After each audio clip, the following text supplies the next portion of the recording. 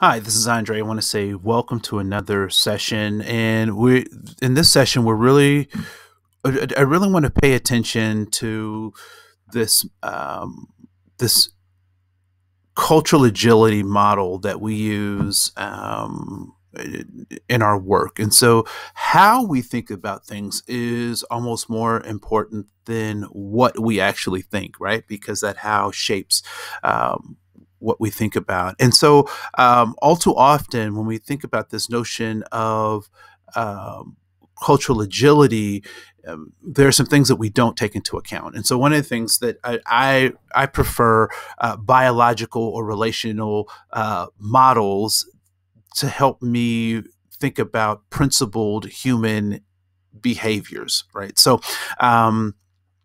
So for me, when I think about cultural competence and agility, we'll talk more about that in just a second. We'll delve into that, but I want to just paint the picture that we're looking at a biological relational model because how we interact as human beings is based on biological interactions, right? So that's the first thing. So one of the things that oftentimes people talk about is this notion of equality versus equity, and I like using these biological models because it allows us to really recognize that there's some universality of these plants, right? So all of these plants need some primary resources that are common among them. That being a growing medium, it is water, it is sunlight. However, and so that makes them all equal. They need these these same similar resources. However, what equity would suggest is that each one of them needs them in a different way and in a way that is specific to them, right? So this notion of equality and equity is not an either or situation, right? You don't have to choose. It is, in fact, a both and.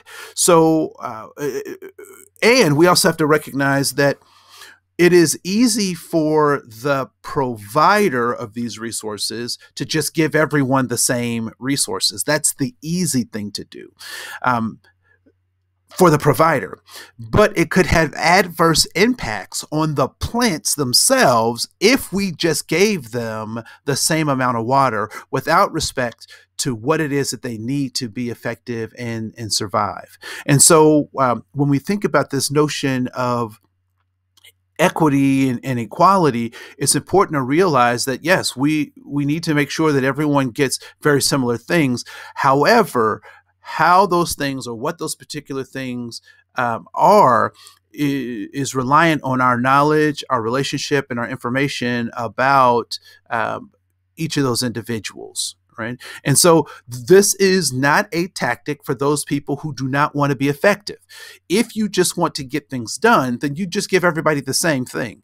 But if you want to be effective in maximizing the potential of a patient, of a client, of a student, these become important things to take into account. Right. So this notion of giving people what they need versus giving everyone similar resources.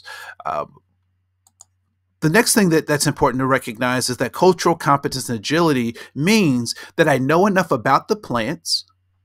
So I know that they all need very similar things, but I also know that they need very particular things. And so I have this knowledge about each of these plants that I can now apply and be agile to make sure that I give each plant what it specifically needs, right? So cultural competence is knowing what the plant needs.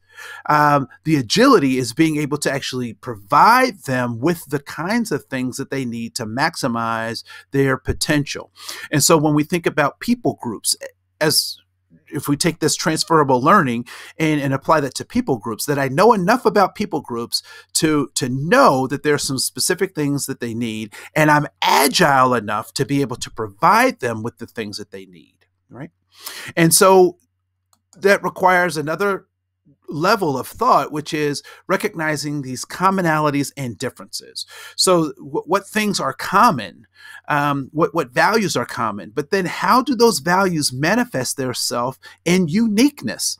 Right? So, commonalities and differences, or commonalities and uniqueness. And so, we all, as human beings, we're all after safety, significance, and belonging, but our uniqueness or our differences say that how we achieve those things or how we define those things may in fact be very different. And so as a leader, it's my responsibility to be competent enough to recognize commonalities and differences and how to leverage and maximize those so that I can get the most, not only get the most, but provide the opportunity for clients and staff and students to maximize their ability to help us reach organizational goals. And then that leads us to this notion of inclusion and belonging.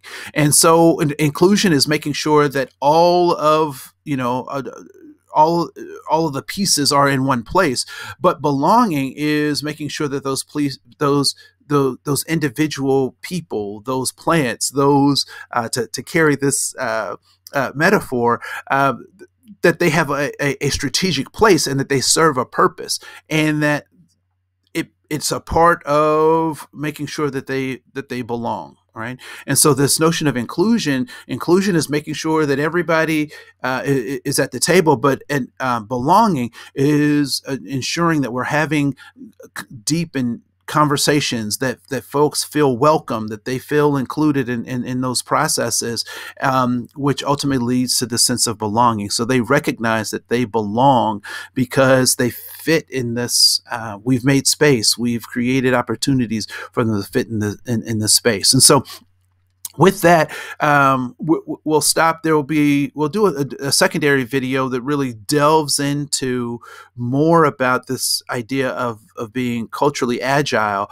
But I think it's important to recognize that this particular model of cultural agility will drive our behaviors, that context, that our values, and that our behaviors are all interconnected. And so that becomes important for us to realize. Again, my name is Andre Koen. I want to say thank you so much for engaging with us in this particular lesson. We'll see you in the next one. Thanks. Bye.